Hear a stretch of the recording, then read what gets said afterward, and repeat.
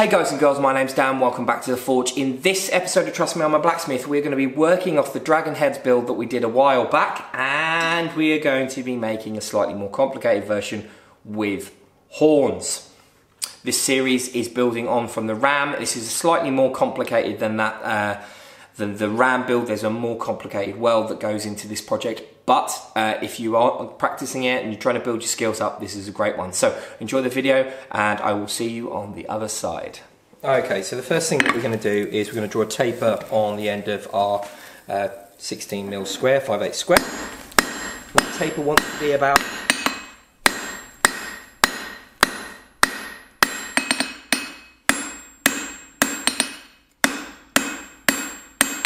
3 inches long.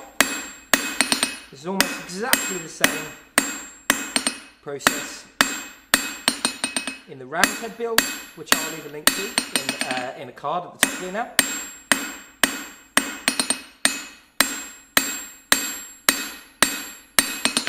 Pull this taper down.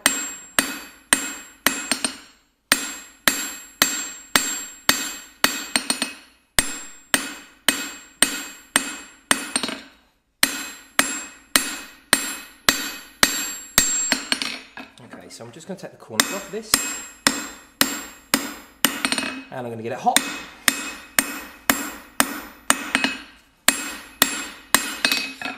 Just going to mark this up now. From the start of the taper, back 30mm, I'm going to put a mark. That's where I'm going to put my chisel cut. And then another 30mm back, this is going to be my neck. So I'm going to have to neck in here. Now, I put my chisel mark in here. I'm going to put a little centre dot mark here, and then I'm going to use the butcher's, use the fullering tools on the fly press to create a little fuller either side of this line.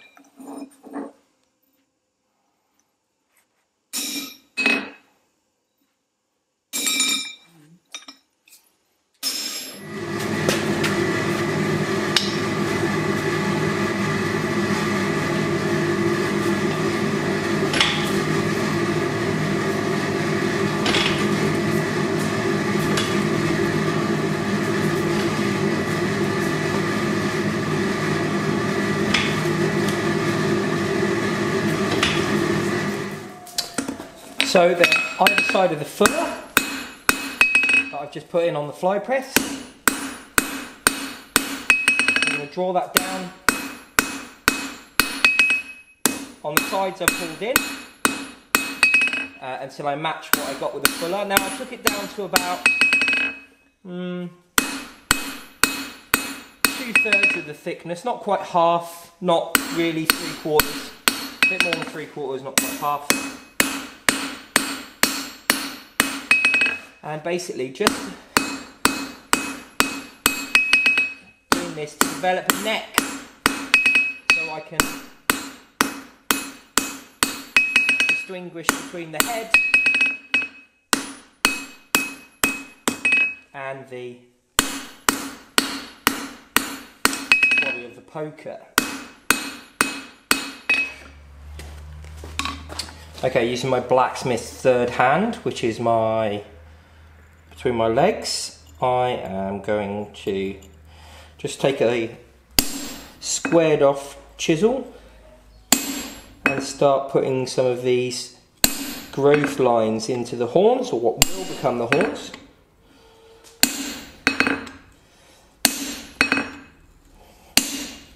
Okay, and then I'm just going to turn this to the side, do the same on this side.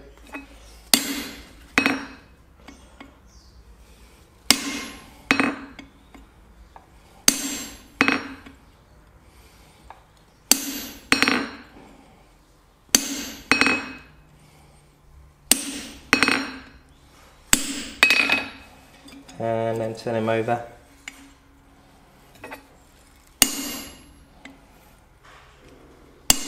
Do the same on this side.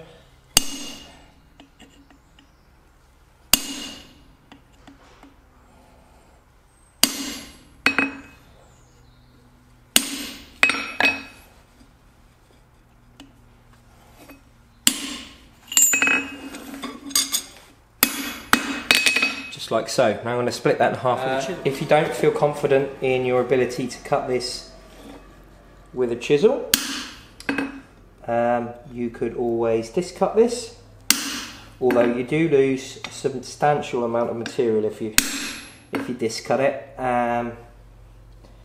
which isn't necessarily great.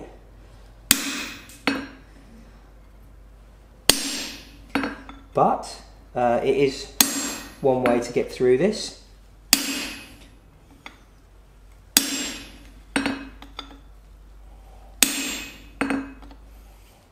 Okay, get that hot again.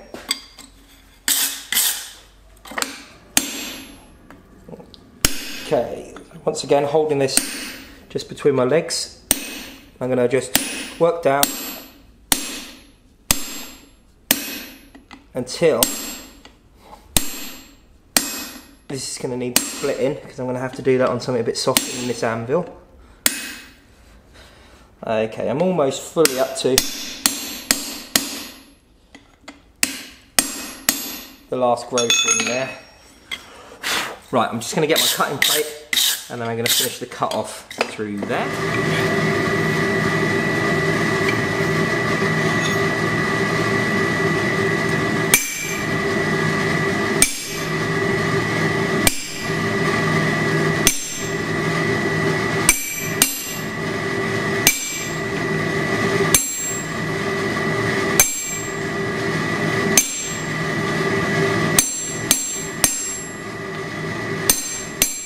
Okay, so what I'm going to do now is just open these horns up. And you can do this a couple of ways. You can either do it, spread it that way on the anvil like so, or you can bring it over the side of the bick and do it this way, like so. You can also do it by tapping that way if you can't get in. But I think we're going to be fine. Now I'm just going to use a rasp. I'm going to clean these burrs out and then we're going to get on with the rest of the bit. Okay, so now to find that cut mark from earlier. Now it looks as though I may have been a bit too ambitious with the fullers. So I've just moved this slightly forward. Now you pretty much want the same material here as you've got here in order to get a nice distribution of material. Now what I'm doing here is just splitting this open enough so that it can be bent. I'm just going to quench this end. No, I'm not going to try and bend it. Love it. Just like so. So, unlike our ram, we need a considerable amount more material than we did for the ram. Now, we have cut back here, so we don't have the buffer that we had in the previous project, in the ram project. So our fireweld needs to come right up to this end here and be in pretty good.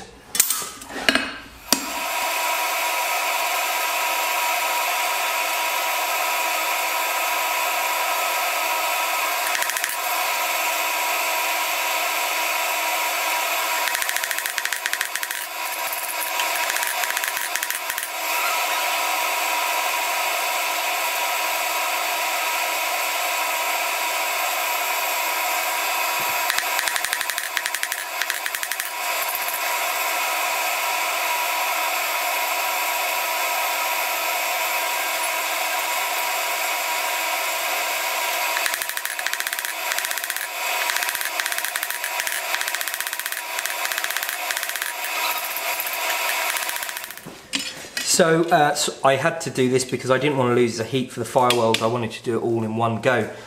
So what I've done here is I put a little fuller in either side here and then drop this down so this produces our snout, and we've also got a space to put our eyes in, and just here and here is where we're going to put our ears. So last time I practiced this split apart in the process. It looks like this one's probably going to go as well. And this is probably due to the fact that I'm not very good at firewalding. It looks like it's together, it's all cooling down at the same sort of temperature, but once I start digging around in there with chisels and stuff, it's probably going to come apart. But that's not a problem. I think it's still going to look pretty cool. I'm now just going to put a little muzzle on here, so I'm going to bring this up to temperature. I'm just going to knock a little muzzle down. That's going to be the piece that I'm going to turn into the mouth. It also puts a bit of shape into the front end by pulling the nose out ever so slightly, and then we're going to work in the vise to finish it off. Okay, so I'm going to find a relatively round corner on this side of the broken anvil, and I'm just going to try and produce a snout, and it's also going to just draw down the bottom of the mouth for me. I think this looks good. You don't have to do this at all. I'd even made some previously where I'd actually drawn this out into like a little beard, which does look pretty cool if you can be bothered. But I just want to pull it up into a little bit of a mouth there, like so, and I'm just going to bring this just back here. Just tidy everything up a bit, give it a bit of a brush, and now we're ready to go and work at the anvil. I'm just going to slide this into the fire and just keep it warm, but at this sort of temperature, it's a good temperature to start marking everything up so you know where stuff's going to go. Okay, so I'm going to try and not get in the way whilst I'm marking this up so I can show you what I'm doing, but that's not always easy said as easy done. Okay, and that could also potentially hit the camera. So basically all I'm going to do at this temperature is just take this centre punch, this lovely centre punch that Elliot's made me, and I'm just going to mark up the dragon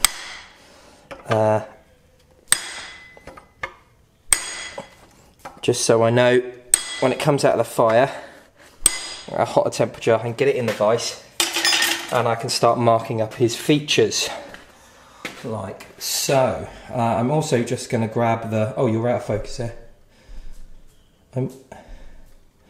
I'm also just going to grab the chisel and just put a bit of a cut across here for his mouth. I'm just going to do that now. I'm just going to come under here like so and just start marking the area where I'd like the mouth to separate. And again, if you don't feel like doing it with a chisel, you can always do it with an angle grinder. Although ears that I'm going to put here don't really like that.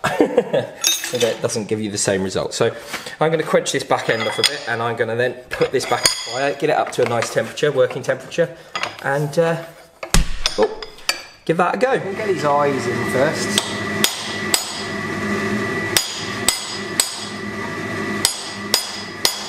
Right into me, nice and flared. You can get in there with a punch quite nicely. I'm going to do a bit on the nose whilst I'm here.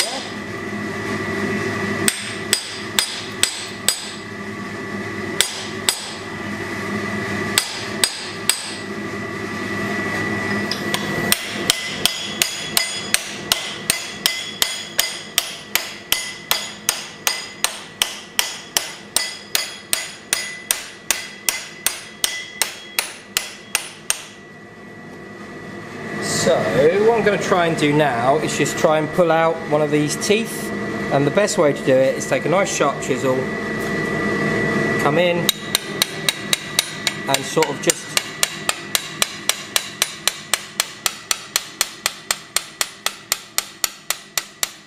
curl a piece of steel up like that, just like that. And these are super easy to break off at this point, so be mega careful. I'm going to turn this over, I'm going to try it on the other side. Hopefully that will straighten the head back up. Do the same thing again. Just going to dig this in. Oh, I'm not going to be able to get in there, I'm going to have to turn it around the other way.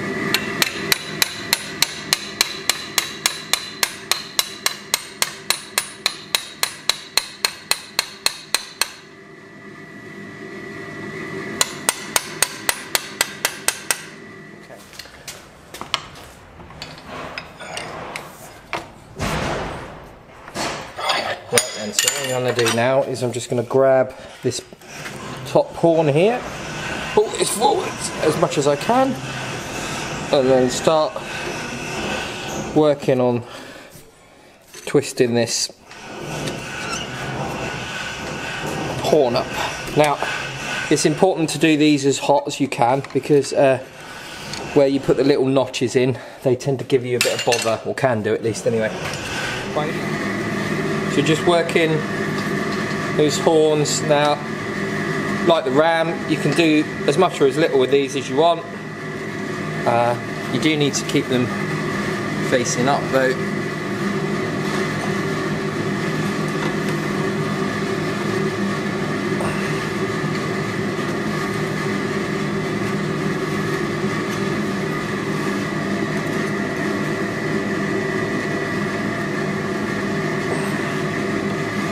The other side hot. So this is the point in the project where you can do basically as you please. I'm going to continue on and turn this into a poker.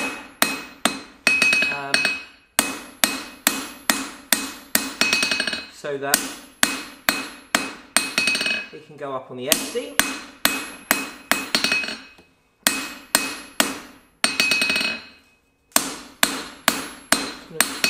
Just going to draw this neck down ever so slightly here in the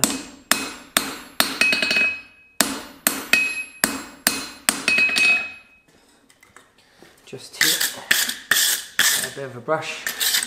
I'm just going to then bend that round, put a bit of a twist in it, and then draw the poker part out.